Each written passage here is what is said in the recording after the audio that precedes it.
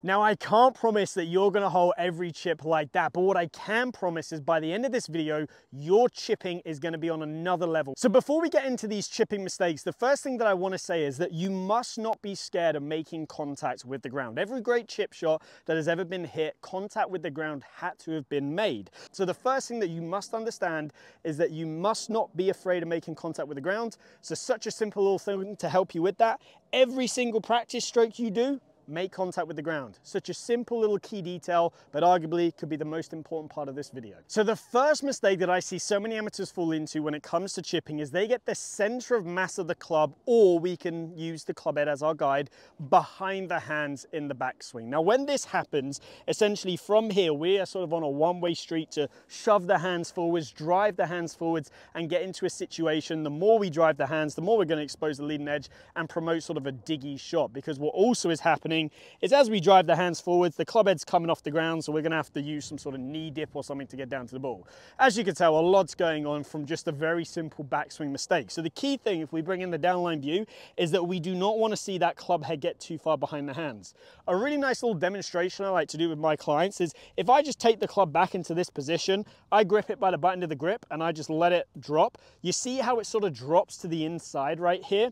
Versus if I take the club out in front of me and I keep that club head, keep the center of mass in front of me, I grip it by the button of the grip and I just let it drop. You see how it sort of drops back onto the ball? So which one is more desirable? Well, it's the second one, because if we get to this position here, we can just let that club fall as we then turn through the shot. So the key thing that we have to understand is as we make these little takeaways is we want to keep that club head sort of in line to slightly outside of the shot. Why? Because then the gravity of the club is going to want to fall onto the back of the ball, versus if we get it in this direction, we are going to have to drive the handle. From there, we can see a whole load of issues: chunking, thinning, even shanking your chip shots. It's a horrible, horrible situation to be in. Now, what's a really simple drill that's going to help you? Well, grab an alignment stick. Seriously, these things only cost about £10, but they are absolute lifesavers. Now, if I set up to this chip shot right here, I'm just going to hit a little standard chip. If I place this alignment stick about 2 foot outside of me and in line with my toes, if I just shove that in the ground right there. Now, if I do an inside takeaway, you can see how I have hit that alignment stick and I have got direct feedback right there.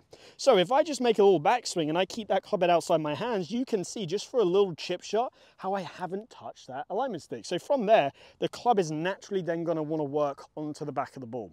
So if we can do this drill where we can hit chip shots just subconsciously without even hitting this alignment stick, you know your backswing takeaway is in a good spot. So if I just hit a little shot here, again, I'm just going to try and get as close as I can, miss that alignment stick right there. Let's see how well I do.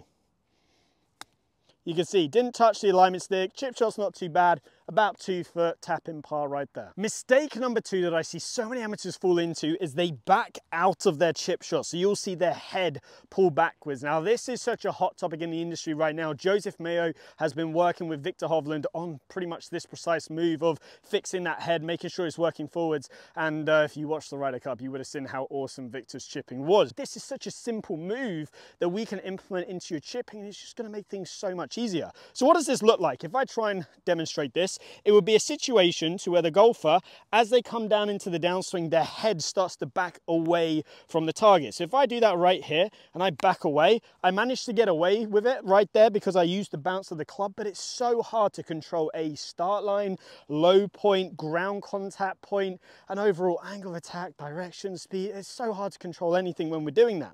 So the key thing that I want you to imagine is, at address, imagine I am holding an alignment stick on your trail ear. Even get your buddy to do this for you. I want you to set up at address about 60-40, so just a little bit weight favoring there.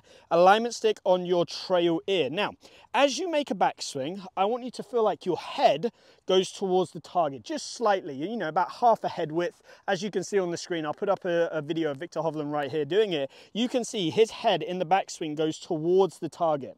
Now, from there, I just want you then to feel like you can turn through. Hint, that's going to be the third thing that we're going to work on, so stick around for that in the video. And this is going to get us in a position to where we're able to move our low point forwards. Now remember, low point is different to where we first made contact with the ground. I've got videos coming out on that later down the line. But what this is essentially doing is if I start here, head goes towards the target, and then I pivot through, I'm going to be able to get a really nice crisp strike on every single one of my chips, and it's going to reduce the chances, especially if you're that golfer who hits it fat or drop kicks it, so you feel like you hit the ground and then it bounces up into the back of the ball. This is going to massively help you with this. In fact, this is what I'm working on in my chipping right now. So a swing thought that I really like is setting up in just your normal sort of setup position here. And when I do this, I sort of feel like my nose is kind of on the inside part of my lead foot. And again, I'm taking you through my swing thoughts right now when I do this. Now, as I take that club back, I feel like then my nose goes over the outside part of my foot. So it goes from inside part of my left foot to outside part of my left foot, and then I just pivot through. And it's just such a simple little thought, and it's made the world of difference for me. I'm able to get some really nice crisp contacts, a good amount of spin, very consistent strike. So let me show you what that looks like right here. Let me do a little rehearsal swing, staying relatively even, 60-40 in my feet, nose on inside part of my left foot. As I take it back, head goes towards the target, and then I turn through just like so. If I hit a little chip here, let's see how well I do. So again, 60-40, nose on inside part of foot, head's going to go towards target in backswing, and then I'm just going to turn through. And you can see as I've done that, got a little pulley on that, took a bit of a bounce left. Again, about 2 foot away, 1-2 foot away, tap in par, what we want to be seeing. But you can just hear, hopefully it came up on the mic, just how crisp that was. So mistake number 3 that I see so many golfers fall into is they stop turning their chest. It is one of the most common issues that I see, again, every single day on the lesson tee. They'll hit a chip shot, they'll get to about here, and then their chest will stop turning, and they'll just sort of fling their arms at it.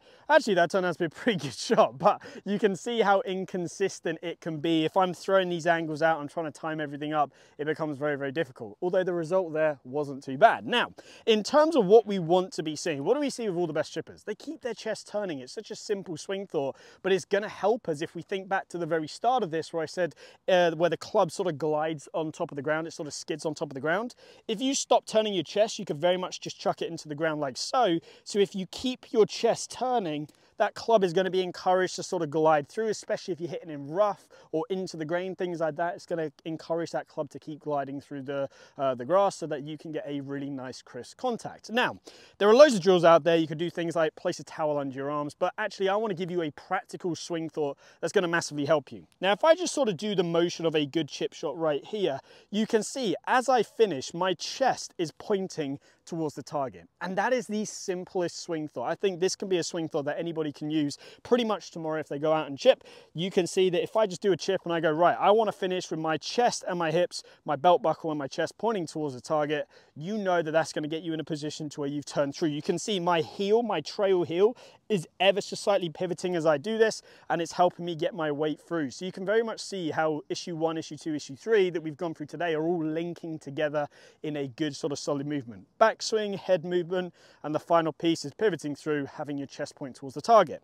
Now, if I hit a chip in this situation, again, using that swing thought, so having my chest feel like it points towards the target on the way through, keeping that rotation very constant, very steady, you can see that as I do this, this should produce some really nice little strikes, just like so. Got a little bit too keen on that one, but it's pulled up slightly. Nice, so about a foot by. Pretty good chip again. If I do it one more time, keep that chest turning, let's see what happens. And you can see again, that one looks a little bit better. Close. So all of those have been very, very nice little chips. So there we have it. Those are the 4 key things that we are talking about today. Number 1, you've got to make contact with the ground. Number 2, keep that club head level to slightly outside the hands in the backswing.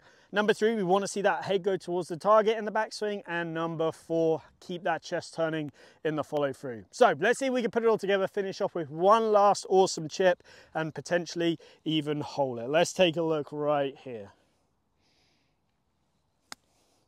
Looks pretty good.